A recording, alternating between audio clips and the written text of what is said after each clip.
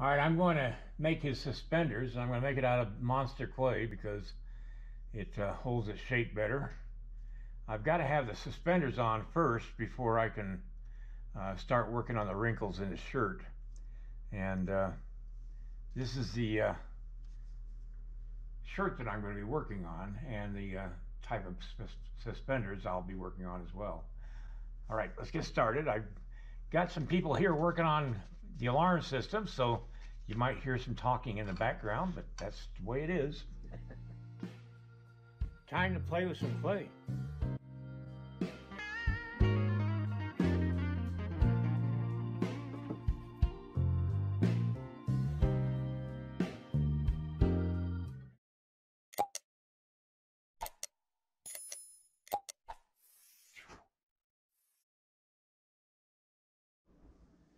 All right, I got the suspender on. I'm not going to do one for the other side because, well, I might have to, now I think about it.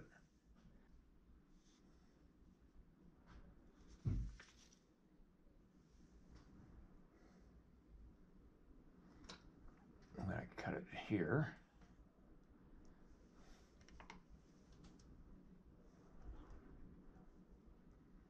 A little windy outside.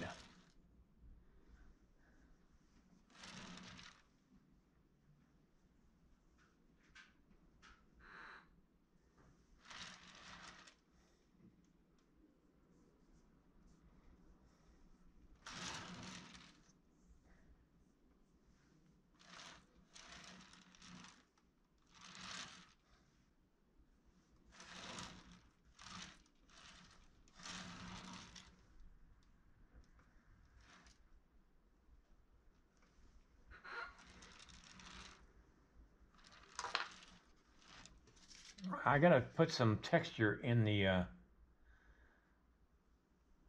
straps because they'll be woven material, canvas, and as well as down here on the board. I just want to take this opportunity while I'm working on the clay here to tell you about my 9 instructional videos. A link to all 9 reviews is in the video description below. Now, the review is talking about DVDs. I don't sell DVDs anymore, but I will be selling videos, and that's a streaming video that you can go to and watch as many times as you want on Vimeo. If you order the video, you just order it the regular way. It says ordering a DVD, but you're not ordering a DVD because I'm just not doing them anymore.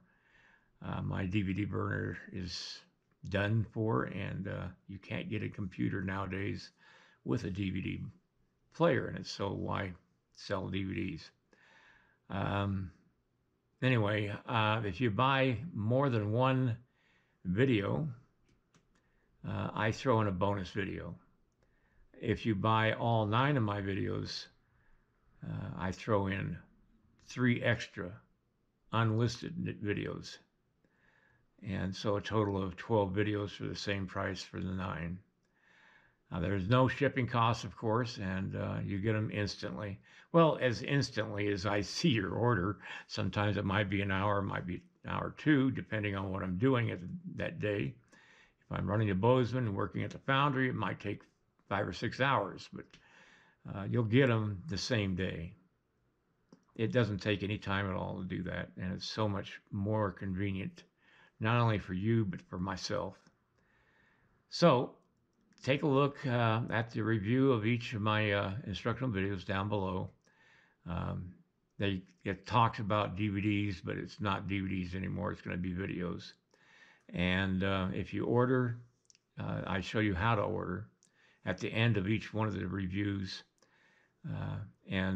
If you order, it says DVD, but it's not going to be a DVD. It's going to be the direct link to my videos. Anyway, all that is at the link in the description of this video. So I just wanted to let you know, and this is a little self-advertisement, which I need to do occasionally. All right, let's get back to working on my clay here. It'd be so much simpler to have a model right here in front of me, but I don't have that option, so I'll just do the best I can. I'm going to put wrinkles in a shirt. It's a roomy shirt. If you've never owned one of these type of shirts, I have. They have a lot of material in them. And the reason for that is because there was no small, extra large, large, medium, whatever. Everybody wore the same, one shirt fit all, because they didn't have that kind of ability back in the 1800s, early 1800s. You pretty much got stuck with what you got. Pants had a belt in the back, and they fit pretty much anybody's size. If you were thin, you just tightened that little belt that would draw your waistline a little tighter. And that's about it. Now the sleeve seam would be down on his arm a little bit.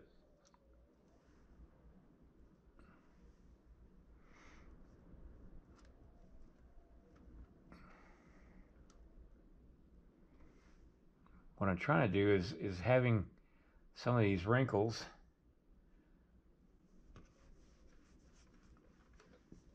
kind of like what I see in the photograph, but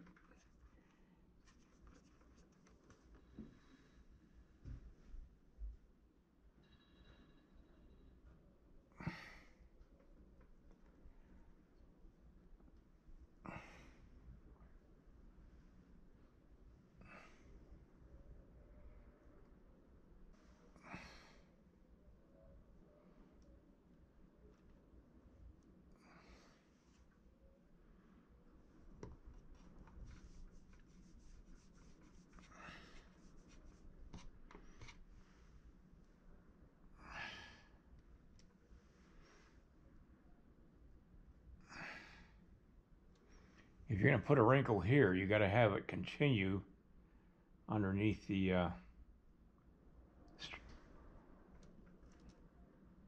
suspender.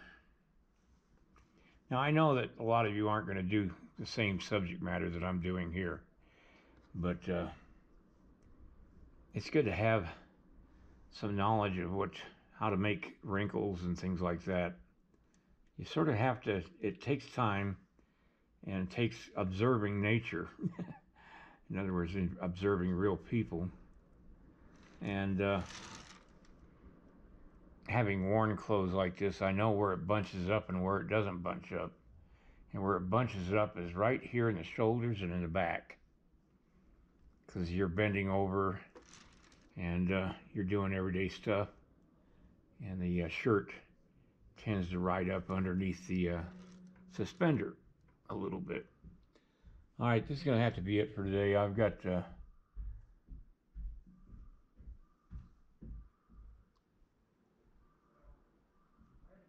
some people here working on the alarm system for my apartment. Now, I took a paint sample to a local hardware store that sells paint and had them match the color of the clay to a house paint, a flat house paint. And that way I can paint like wax or dark wax or in this case, monster clay, and match the color of the clay. So it's not confusing, and also it helps me to see if it's working out as a whole. So that's what I'm doing right now, and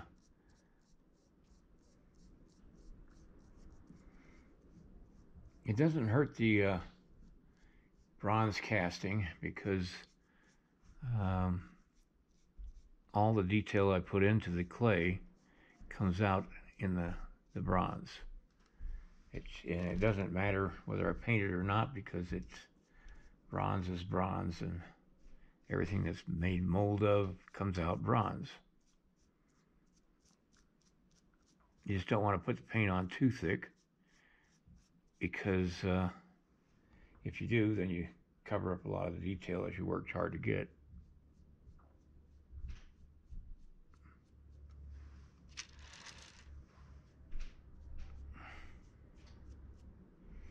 Now when this dries, it will, and it doesn't matter whether I get it on the clay or not because I can just scrape it off. But when this dries, it'll be more the color of the clay. It's a little bright right now, but it dulls when it dries out. And every scratch I made in that monster clay is coming through. So